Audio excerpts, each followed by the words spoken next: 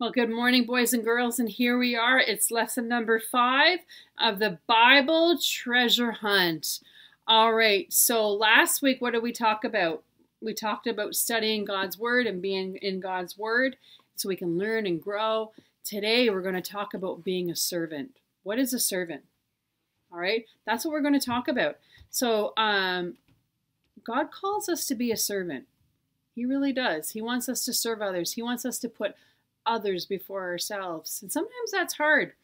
So why don't you go get your Bibles, and we're going to turn to the book of Luke 22, and we're going to read a few scriptures together this morning, boys and girls. We're going to start at Luke 22, and we're going to read 19 to 27. It's called the Last Supper. What does that mean, the Last Supper? Well, let's read it together.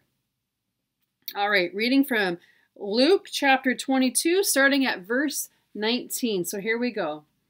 He took some bread and gave thanks to God for it. Then he broke it in pieces and gave it to the disciples, saying, "This is my body, which is given for you. Do this in remembrance of me."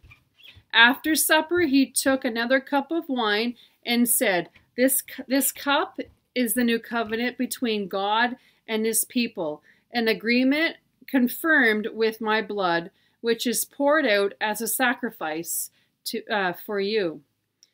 But here at the table, sitting among us as a friend, is the man who will betray me. Oh no, that does not sound good. For it has been determined that the Son of Man must die, but what sorrow awaits the man who betrays him. The disciples began to ask each other which of them would ever do such a thing. Who would betray Jesus? This is terrible. Let's keep reading. Verse 24. Then they began to argue among themselves about who would be the greatest among them.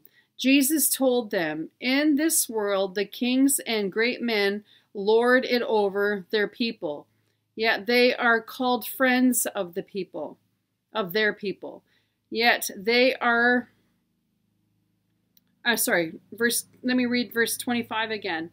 Jesus told them, "In this world the kings and great men lord it over their people, yet they are called friends of the people. But among you it will be different. Those who are the greatest among you should take the lowest rank, and the leader should be like a servant. Who is more important than the one who sits at the table or the one who serves? The one who sits at the table, of course, but not here, for I am among you as one who serves." All right, so let's break this down and let's go over what we just read to summarize it, okay? So, in the story that I just read, there are two stories about Jesus in this passage. And very often, we separate these stories into two different messages. That's a shame, because these two moments from the night when Jesus was betrayed and arrested tells us a lot about Jesus and what Jesus treasures most. What do you think that is, boys and girls? What do you think Jesus treasures? Yeah, I think it's you and me, eh? Let's keep going. Jesus begins by breaking bread and passing a cup of wine, what we call the Lord's Supper. The bread represents Christ's body, and you guys have probably done this before, taking communion at your church, at our church, and the wine represents his blood. Jesus tells his disciples to celebrate this supper in memory of him anytime they come together. He wants them to remember that he came not to conquer, but to lay down his life for them. Wow, that's huge. That's huge. We were bought with a very expensive price, weren't we, boys and girls? We really were. Let's keep going. But no sooner does Jesus tell his disciples this. They break into an argument over who is going to be the greatest in the kingdom. Can you believe this? The disciples arguing over who was going to be the greatest. Jesus had to be so frustrated with them. Very frustrating. Didn't they see what he just did?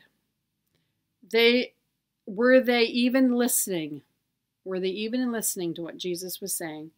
To be the greatest in God's kingdom means you must become the least. It doesn't make sense, does it, boys and girls? But this is Jesus saying this. We must become the less and put others first.